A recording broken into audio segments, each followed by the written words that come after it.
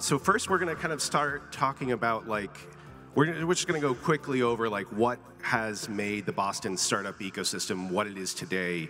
I think if you were to look at probably the most obvious answer, it's MIT, Harvard, and all the other schools are here. But to you guys, what helped make us what we are today?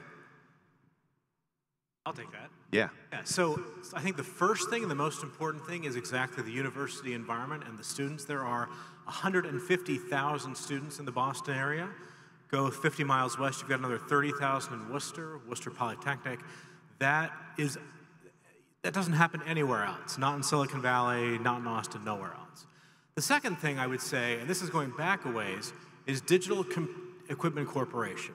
Back in the 1980s, they ruled the computer industry, had 30,000 employees here. And there's one great thing about DEC. It collapsed. And when DEC fell apart in the 1990s, all these people were suddenly available to the industry. And I remember this because I was at Speechworks back in 1995, and we got all these resumes from people looking for jobs, and they wanted to join startups. They had become risk-averse, didn't want to be in huge companies. And DEC also gave birth to a lot of people starting new companies. Kiki. Yeah, I'd love to add on to that. My background in Boston, I ran a technology and internet trade association called MyTex for 11 years. And it was really a community building organization to bring everyone in the community together. And that community part here in Boston and that connective tissue and the willingness to collaborate and meet and convene is really, really critical. I left in 2010 to spend some time out in the Bay Area and then also in Austin and then just came back this past year. And so I now have a different lens of the community, just seeing others. And I can't underscore enough the collaborative spirit of Boston. It is so special. I think it's our number one, maybe not number one, but it's one of our top exports or imports, if you want to call it that.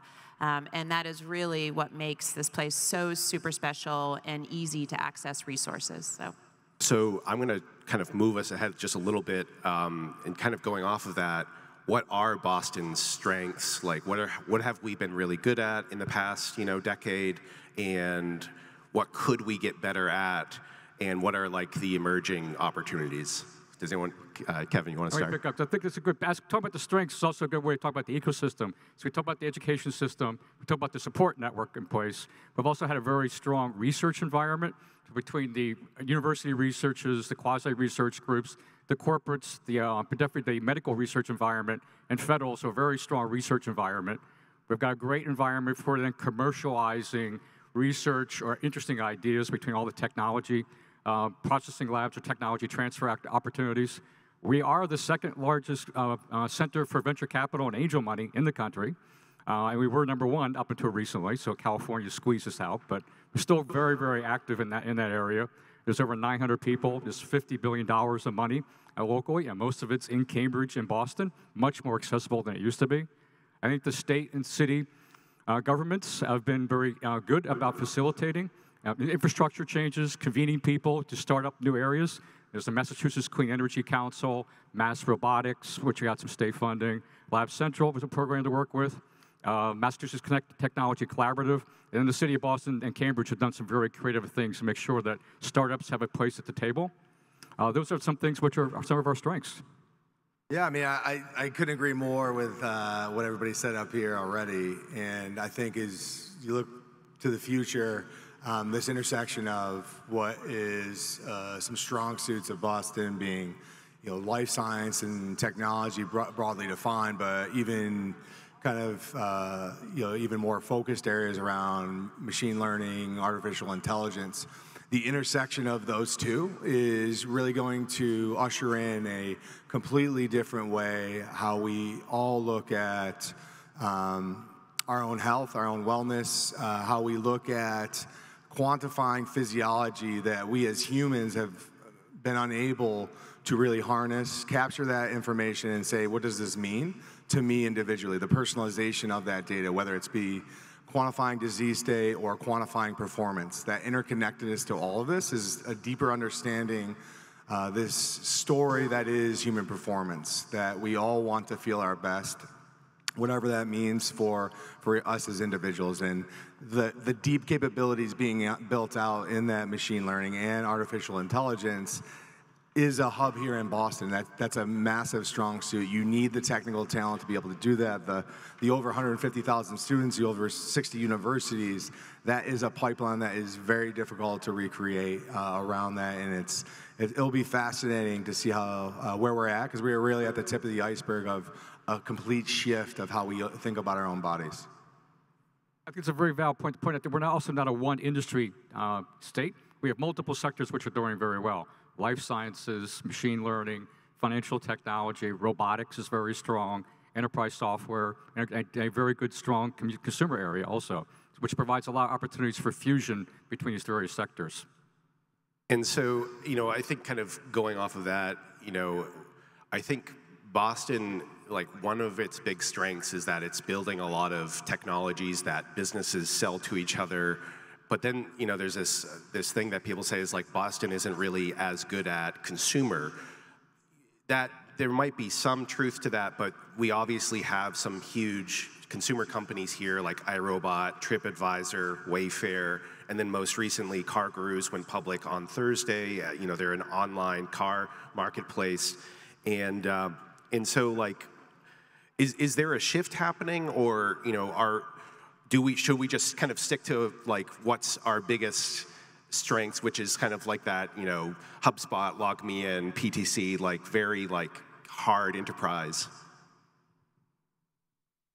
I mean, I probably could argue this a couple different ways, but part of me thinks that there's an organic nature of some of this, and we in Boston have some amazingly strong industries that are leading in the country and in the world. Are we going to lead everything? I mean, of course, yes, we do. We want to, but we might not. And so I think there's something around, we have some innate strengths that is really propelling this region forward.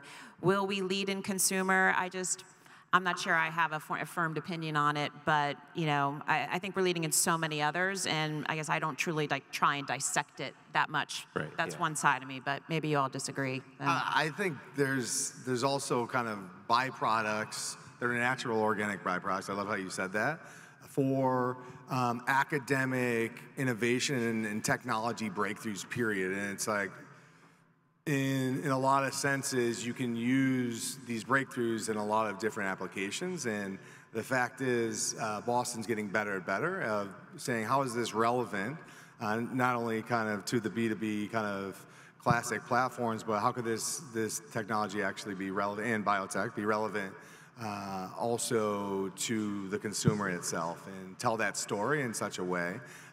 But I think having the actual base to make those decisions, a platform to say, hey, there's actually high relevance for this use case doing this, is really, it's a different way to think about it. It's not necessarily always trying to build the next shiny object, which you could say that about other areas of this country, but the ability to create that platform and then work backwards of how could this actually fill a need into our lives, and sometimes that's consumer, sometimes that's a B2B place, and that's somewhere else.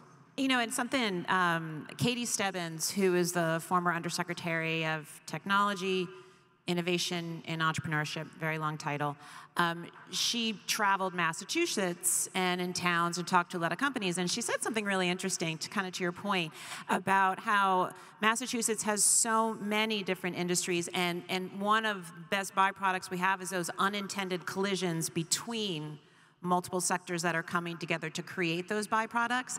And I think there's something there that we could start to dig in a little bit more from a story perspective and others about where are those things actually coming together in those intersections. But it really got me thinking about how we're looking at Massachusetts in general. Right, and I think like industrial.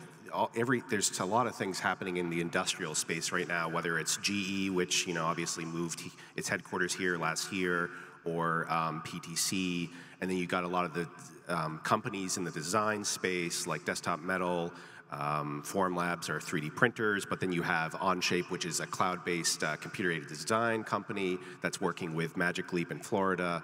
What are some other? Kevin, did you have something or? Yeah, I just wanted to jump in on the consumer thing. Yeah. So we need to get past the mindset of it's not cool unless it's consumer facing. We just need to get past that, right?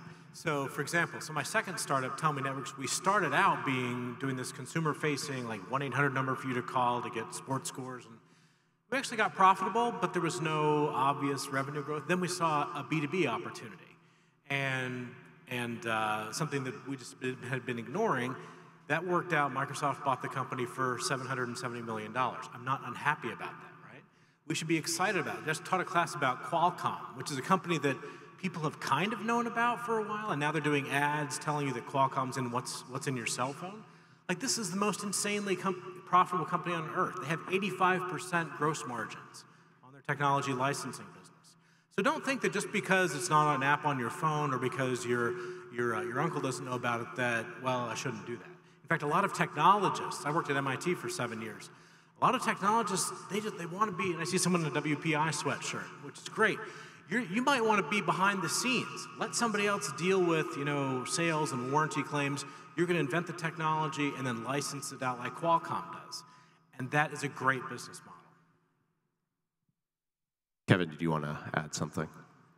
I think like that we've got so many strong industries around which are doing very, very well, which we're the envy of. The life science area, robotics, the clean energy area. I think we have a very good, strong contingent of consumer companies doing things on the web and some things on the devices, oftentimes which intersect with other areas like IoT and robotics. I think we should focus upon where the strengths are and leveraging those industries, and consumer will grow over time. And so you were bringing up, Kiki, you were bringing up Silicon Valley a little earlier. I think sometimes we get in our heads that it's kind of like a comparison thing where it's like, oh, how are we doing in comparison to Silicon Valley? They have Facebook and Twitter and Snap, and should we be comparing ourselves? And like, if there is a comparison to be made, what sets us apart? I know the community part is part of what makes us strong here, but how should we be thinking about that? Like. So, Kevin, you'll remember this. Back in 08, 09, everyone in the tech community was talking about, oh, we lost Facebook to Silicon Valley, and hitting ourselves in the back. And it was Alea Mary Menino and Governor Deval Patrick that really kind of brought everyone together to say, we're going to make this ecosystem, we're going to bring in more entrepreneurs, we're going to create this innovation ecosystem, and everyone banded together. And what's so funny is I was so excited, and then I moved away. But the crazy thing is now I'm back 7 years later, and so my view of Boston has completely catapulted. And it's just when you're not here every day, you don't see it as much. But for me to be in 2 different cities and start to see some of the big companies that were having exits, having GE move in, having been named #1 city for innovation, as the bystander outside, I was like, holy cow, like what's been going on in Boston? But when you're in it, you don't really think about it. So I think we need to be really take a step back and smell the roses a little bit. But to the same point, I'm so done with the comparison thing, and I think most people are. It's like we were talking before, like we are what we are. Boston's awesome for so many things, and so is Silicon Valley, so is Austin, so is Minneapolis, whatever it is. We all have our strengths, we all have our pros and cons, and the comparison thing, it's just like you compare an old boyfriend to, a different boyfriend or girlfriend to a different girlfriend. It's like, you know what, we gotta stop doing that stuff. It's just not helpful. Well, just quickly to, adding on Matt's point, I think maybe the reason why people think oh, we lost Facebook and we lost these other companies, but that's just because they're consumer facing. So it's easier to kind of see their impact, but we do have all these kinds of companies that are making a huge impact, but it's just not immediately apparent. And, unless you're working for a big company that's using their software or their hardware, that's where we are strong, is that we're kind of powering kind of the future of business pretty much. Kevin. And we should also recognize we are recognized around the world and continue to be a leader. We entertain or bring through many, many different, I call innovation tour groups coming from countries, cities around the world and from the United States. And they're trying to learn what we've learned over years. They take back some things to their countries or states. And we're also opening up venture cafes around the world, and people very much appreciate it. And MassChallenge is seeing the same thing. They appreciate us taking some of our knowledge out to those other areas, and oftentimes they compare us to like New York and San Francisco, and we get high accolades for being a very mature, very aggressive, and being a very open community compared to some other markets. So I think we should be comfortable with where we are, and we oftentimes look too much internally versus trying to take the big picture, look outside. And so I also think, you know, kind of follow on to that point, and I've just built a business around this, which is also playing to some of the strengths of Boston as well that have been yet untapped. And one of those things you could say are one of the massive strengths of Boston, period, are its sports. And the 35 plus championships that exist in this town is a excellent standard for the rest of the world to look up to. And the passion of sports in this town is unparalleled across the board. Being able to intersect sports, technology, as well as kind of how that opens up big markets is exactly why I started the company that I started. And the ability to look and turn that passion into the strengths of what is Boston around the technology powerhouse that it is something that is yet to be done. And by the way, you could do that across industries. You know, that's one example, but it's a yet untapped where there's just a massive amount of upside, and the ability. Again, and going back to how I think there's a mindset here also that's different. You were in the Bay Area for a long time.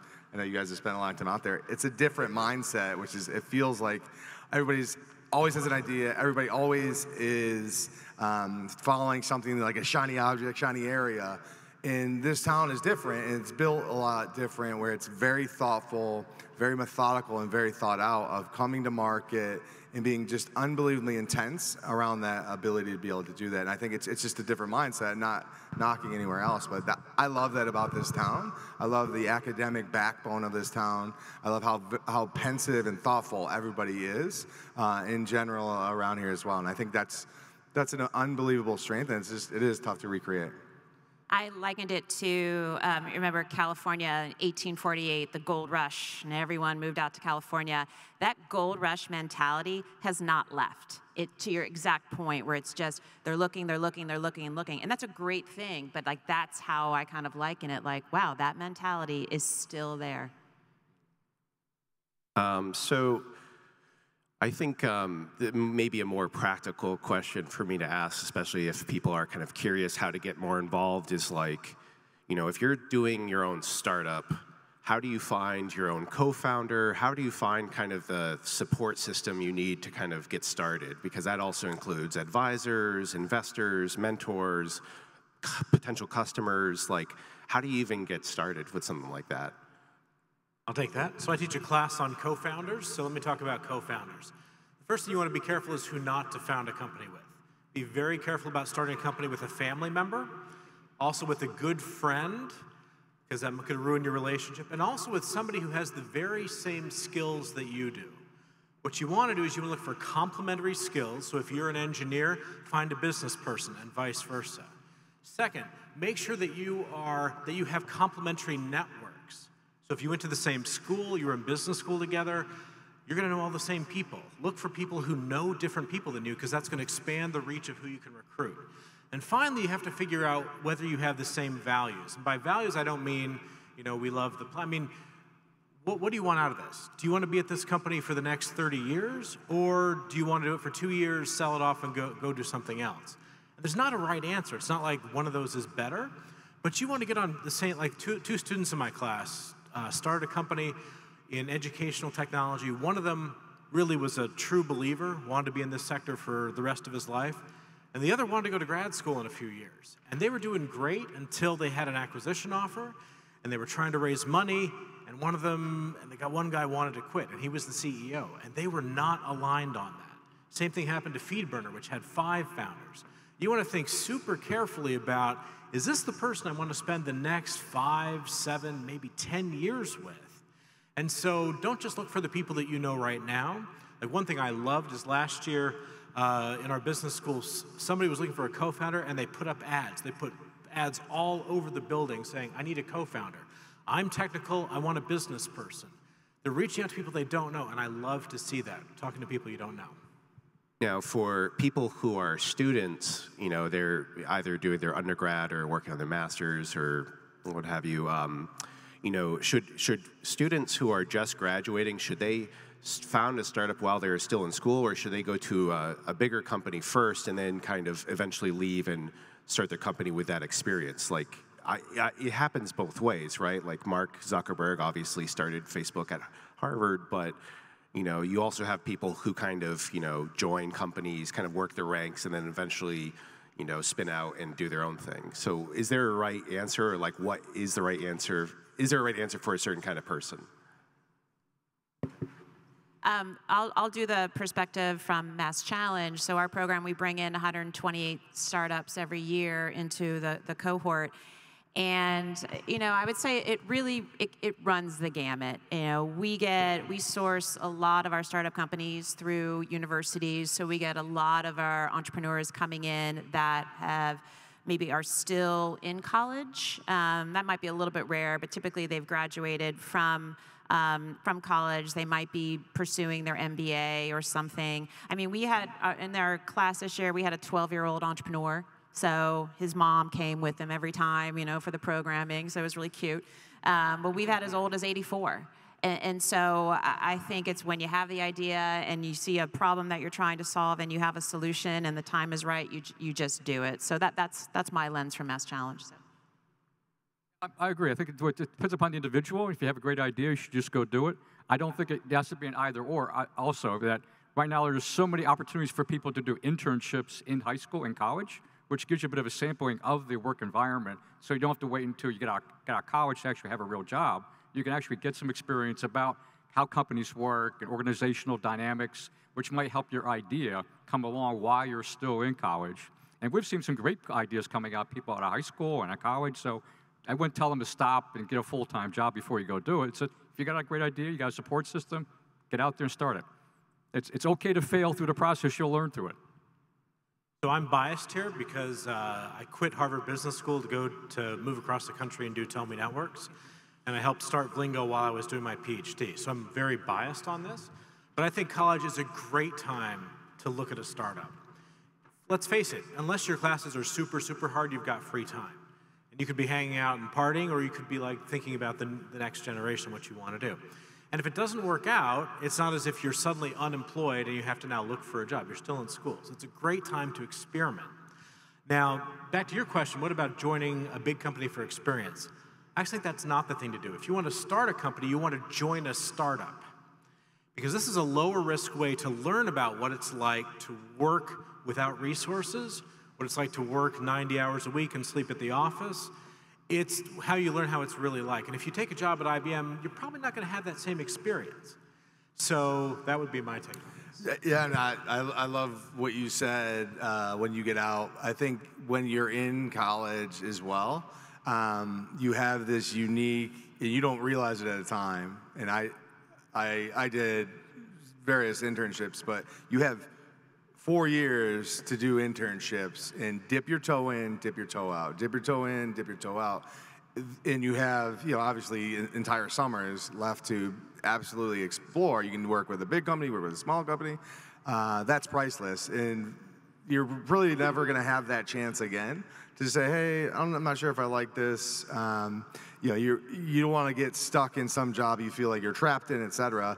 To be able to do that is very, very, very unique. And realizing that as a student, that's always the advice I get, is like, use this time to explore whatever you want, because you're not really tied to anything as well.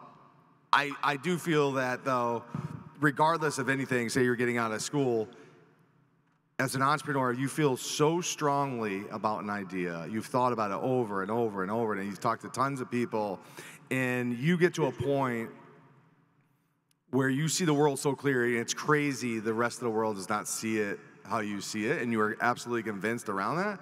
You got to go. You got to pull the trigger and go and do that, and that's the type of person I invest in. And I get to know that person. I want to know, like, are they going to run through every single wall because they absolutely believe in this idea no matter what? And that's what you look for. So I don't know when that time happens. Maybe it comes when you're sick of your job at some big corporate. I don't know when that comes, but when it comes, tap it and go. Real quick follow-up. So one thing you might be worried about is, so what if I join this startup and it doesn't work out? Is that going to hurt me later in finding a job? And the answer is no. I just saw a study where someone did an experimental study where they put a bunch of fake startups in resumes, and it was just fake names you'd never heard of. You'd assume that it failed. And the question was, would employers be less likely to call those people for interviews? And the answer is no.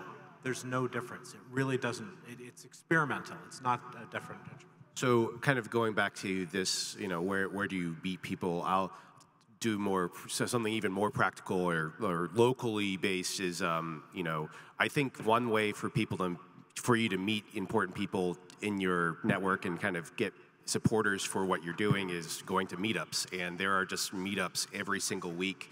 I would say MassChallenge has quite a few good meetups happening over the year, and it's a good chance to kind of meet early stage startups. There's Mass Innovation Nights, which also does kind of like a startup showcase. But even just like go to meetup.com and just type in startup or tech, and there are just like so many groups that have like over 100 people going every time. Does anyone have a favorite like meetup that they go to or event? One of my favorites is BostInno. I mean, oh yeah, we have events too. We got to plug you. So it's not a meetup, but it's one of the best publications that started 08, 09, right around then, like right when everything was happening. So it hit the pulse right at the right time. So we do answering your question. Yeah, we have an event on Tuesday.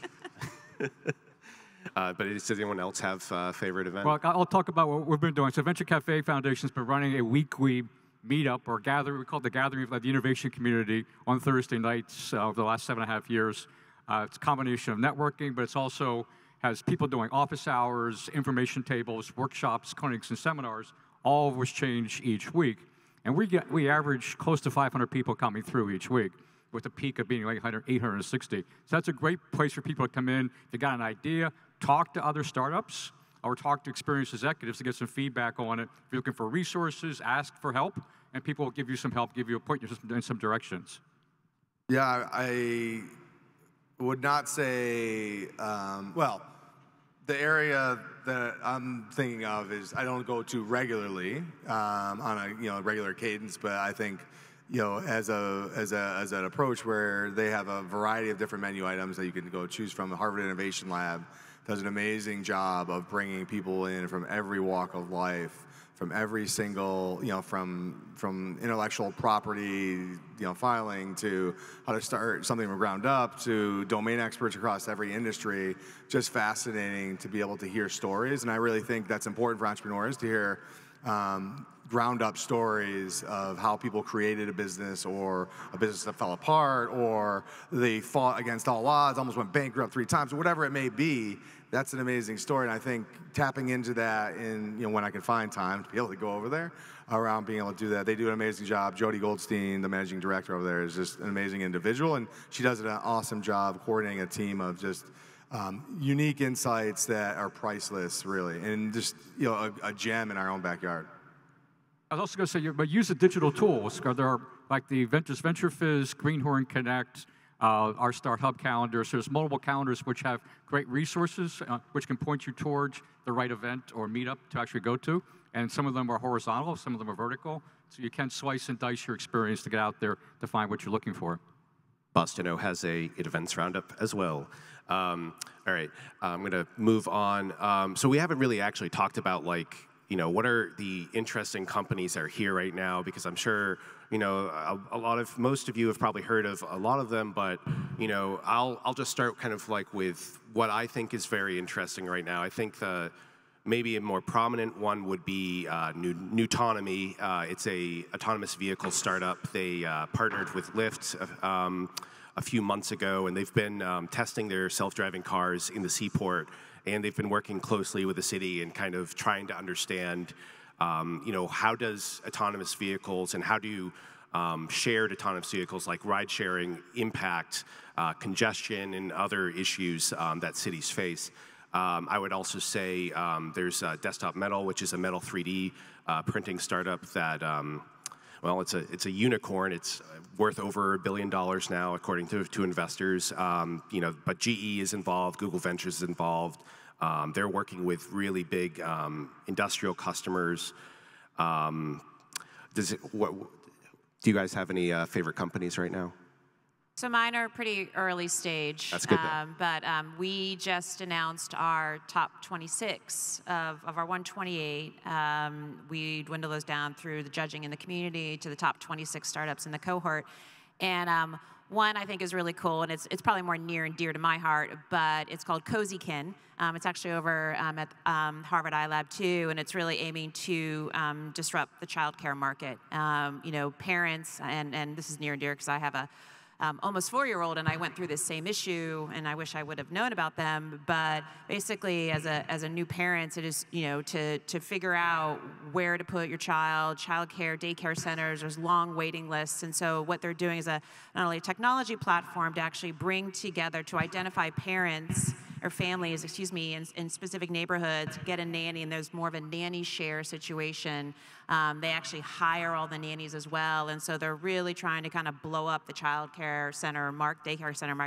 So I think that's one of those ideas that has really, really big potential and is really focused on a serious and not against all the other world serious problems, but a serious problem for parents. Oh, I agree. That's yeah. I mean, there's literally like a list of 30 I could rattle off. There's a company called 7 Sense Biosystems that is still fairly an early stage company, but has developed a blood extraction, the ability to test your blood multiple times with a microneedle process. There's a company called MC10 in Lexington, which I spent a lot of time at.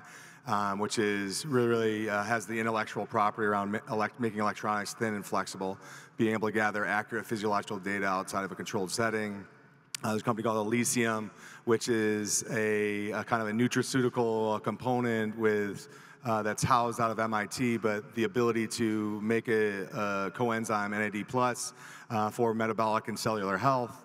Absolutely amazing company. The list goes on. And Whoop is a wearable heart rate variability platform that just signed a really, really big deal with the NFLPA and the One Team Collective around being able to measure fatigue, readiness, sleep in a highly accurate way.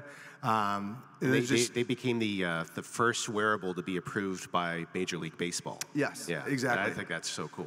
And yeah, they're about to make even more moves. You'll see some amazing announcements coming out from there. But there's another company in a biotech space, Cocoon Biotech, another amazing company that was spun out of Tufts research around silk protein, using that, heating it up, denaturing the protein, and then using that as an injectable to fight osteoarthritis. So being able to have the knee essentially glide when that cartilage wears down. So.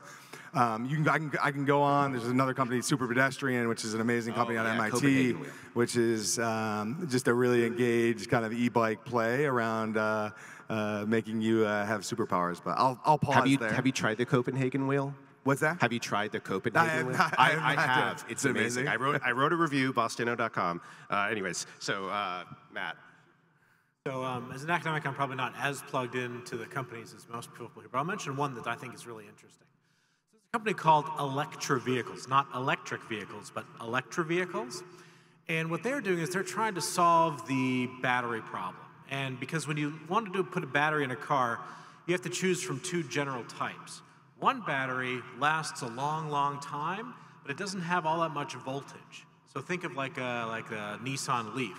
That car doesn't go that fast, but wow, it's got range. And on the other side is you got what Tesla uses, where these very high-powered batteries that don't last forever.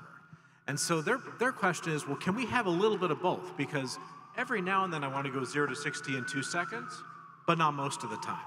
So why am I always using a high-voltage battery? Can't I have both of those in the car and just intelligently decide whether to tap the power battery when I need to really floor it, versus using the long duration battery when I want to drive to see the leaves in New Hampshire. And so they're developing software and machine learning algorithms to detect which type of battery you want to use, and then put both chemistries in the same battery pack, which really hasn't been done before. I'm really excited about what they're doing because Range anxiety is the #1 problem for electric vehicles, and I think they've got an innovative approach to solving that problem. Likewise, I'm not going to do a long list, but I'll highlight that we talked a lot about tech startups. We are very good around Boston for doing non-tech startups. So I think there's some very exciting things happening in food startup, art, creative services, even some of the retail services, and some of those intersecting in areas which have not gotten as much support in the past, like aging and longevity and dementia. So I want to make sure we round out it's not all tech, but there's other areas which are doing very well. And we see a lot of this down in the Roxbury community in particular, some very creative things coming out of there. Just to follow up on that, there's another really good startup called PillPack. What they're doing is very low tech. What they're looking at people like my dad, who's very sick. He takes about 15 medications every day. So he has 15 bottles on the counter that he has to open and pull out 3 times a day. And PillPack says, that's crazy. Give us your prescriptions, and what we'll do is we'll mail you these sheets of medications, and you just push them out, and we'll segment them by days of the week, times of the day. And it's not just saving cost, it's saving lives, because people are actually taking their medications, they're staying healthy, they're staying out of hospitals. PillPack is going to be a global leader. All right. We don't have too much time left, so I guess, like, what are some misconceptions that people have about the startup world? You want to try questions from the audience? Yeah, actually, does anyone have any questions that they want to ask? All right, there you go. You in the front.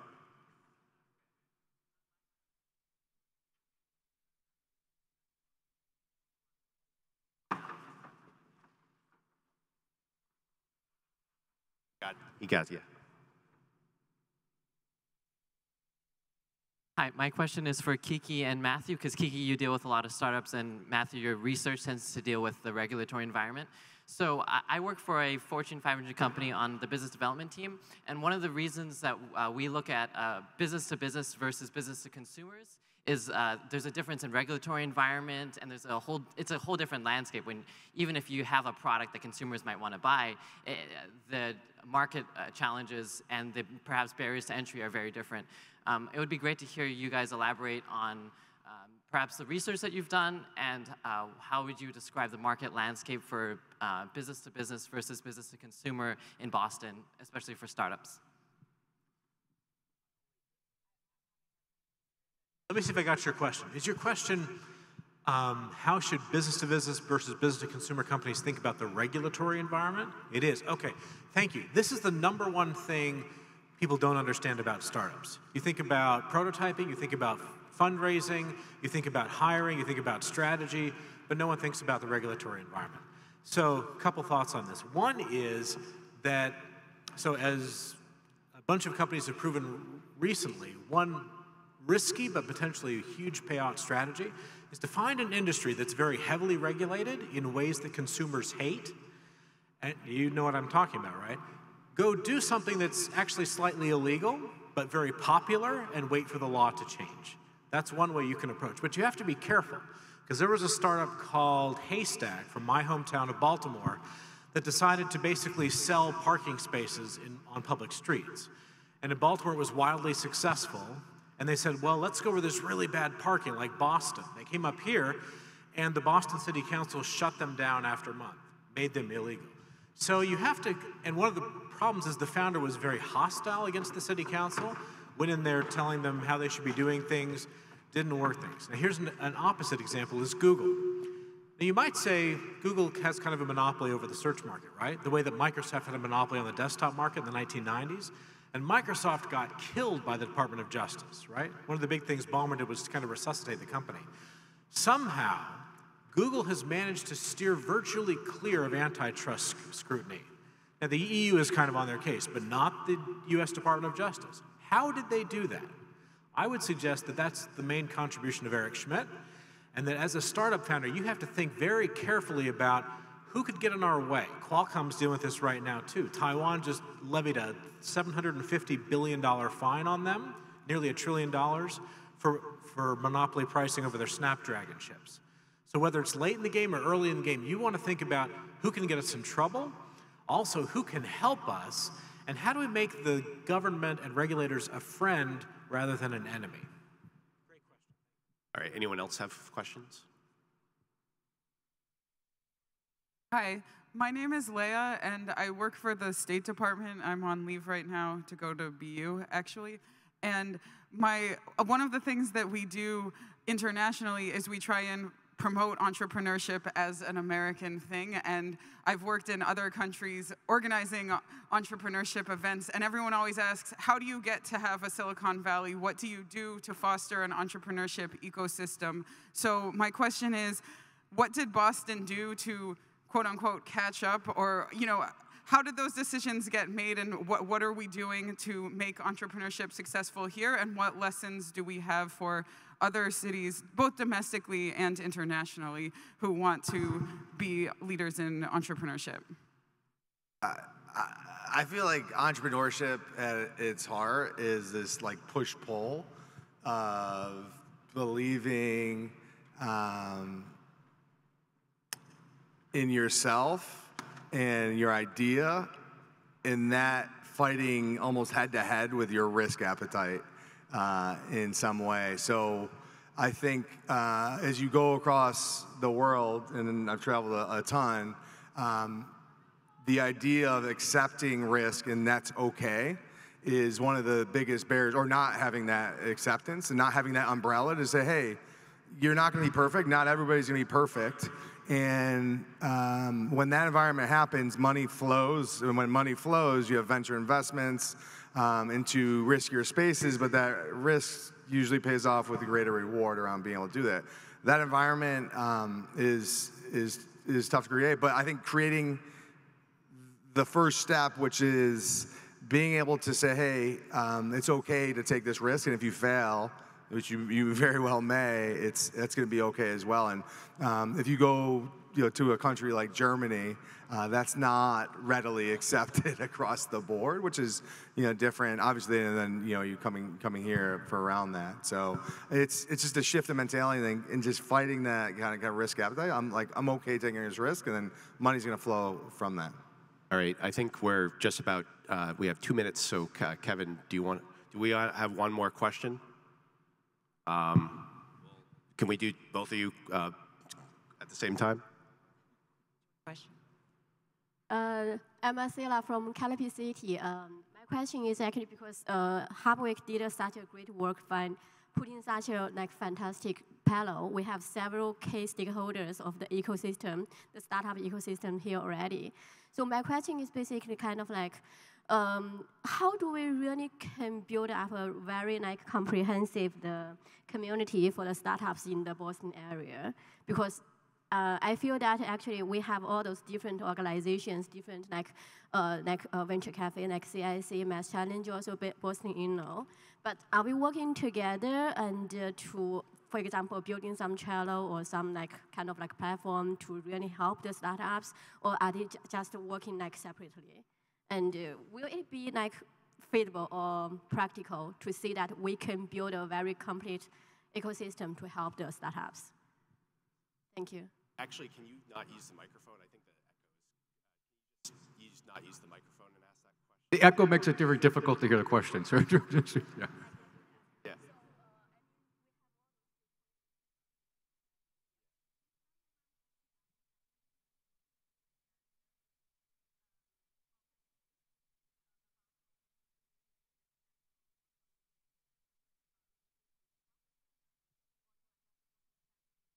Okay, collaborative. So the question is how we all have our own day jobs. We're all kind of working in the same ecosystem, but how do we actually all work? Do we work together, and kind of how?